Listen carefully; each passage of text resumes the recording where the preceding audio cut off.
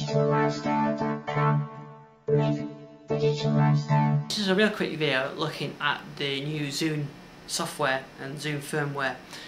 The reason why I'm looking at Zune is because as a Zune version 1 owner, I've been frustrated with the lack of integration between Media Center and the Zune player itself. In fact, there wasn't any integration, and getting TV content onto Zune through a variety of third-party software was a bit of a nightmare, and I found most of the time it didn't work. So what I'm going to do is have a quick look at the Zune software. There's plenty of websites, and ZuneThoughts.com and do some great video reviews of that. But what I'm going to look at specifically is the getting TV content onto there. So let me start by loading up the Zune software, and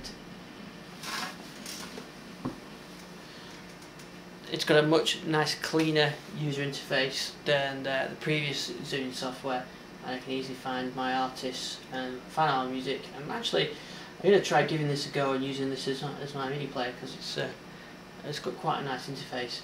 Of course, the podcast features as a podcaster are really great, because you can see I can subscribe to the Media Center show, and I've got all my sync options, so I can subscribe. So I want new shows going over, and it's just a case of adding the RSS feed. So if you're using you can get this video show, you can get the Media Center show or the podcast on there. So that's great. Now let's have a look at videos. And I've got a lot of videos on here. Now my first comment on this is that they're all mixed up. Now I can sort by name, sort by date added, that was it. But what you've got mixed up here now is videos and recorded TV. So it's not like Media Center where they're split up.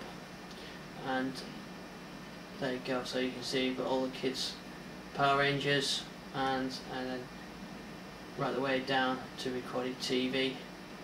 So I'm going to pick a recorded TV show. Let me find something that's not going to be too big. Here we've got the Gadget Joe, guest on the show, Jason Bradbury, previous shows. So this is an hour show, so actually I'm not going to pick that one, and I'm going to find a nice short clip. Okay, this show here. So it's called Backwards, and have a look at that.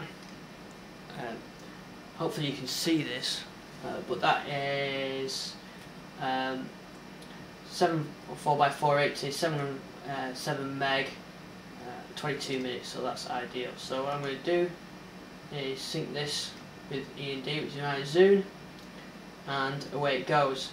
Now the first thing you'll notice down here is CPU usage has gone up while it does the transcoding.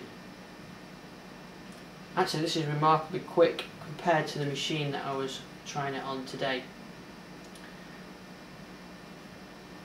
So let's see how that's going. That's 68%, 70%,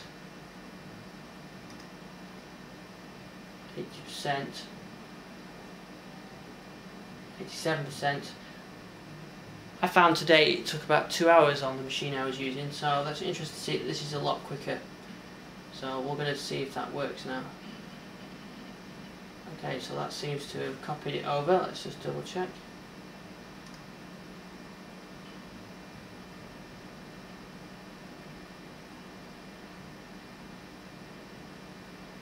See, that says it's converting.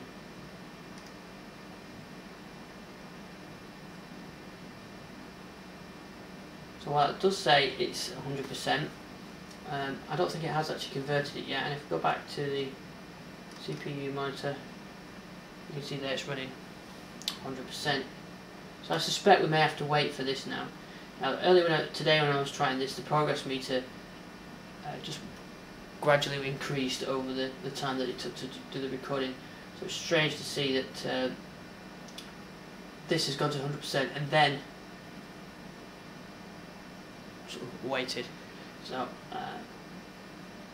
you can see it's actually doing some other stuff as well. It's because there we go, it's gone back 98% now.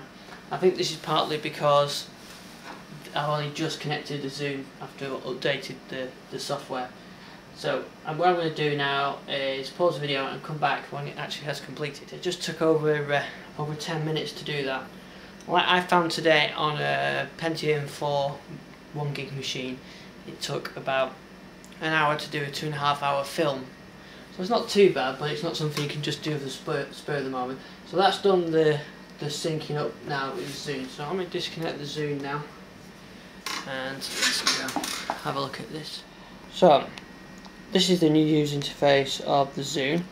So I'm going to go to videos, and in there now you can see there's a couple of videos I had on already. This one is actually a DVD that I converted over. I've got some holiday ones, and then the film I mentioned before, The Day After Tomorrow, you see there. An audio file which I'll come back to in a moment, and the History of the World Backwards is a comedy show from BBC.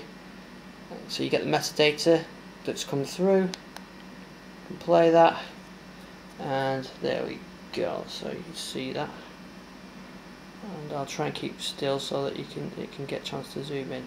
There it goes. So it's normal recorded TV, so we can fast forward it. Press the center button there, get info. Let's just flick it forward a bit more. So that's recorded TV straight onto there. If I go off and do something else, go back to a film, I can resume that film The Day After Tomorrow. And they're recorded straight off TV as well. So it's got the resume function, which is exactly what you want. So that's recorded TV on there. I mentioned about the audio. This file here, this Genesis one, is a DBT radio file, and that, if you've not seen that before, is BBC Radio. That's a TV channel on the digital terrestrial signal in the UK. So there's no picture, it's just the audio. And if I try and play that, it does try and play it, but there's no audio that comes out of it when I connect up the headphones, which is a shame, that, because you can kind of use that as a podcast then of that audio show. But maybe that's something I can look at on my machine. So that's video on TV on the new Zune software. So that was a quick look at TV support on the new Zune. Thanks for watching. I'll see you around with digitallifestyle.com.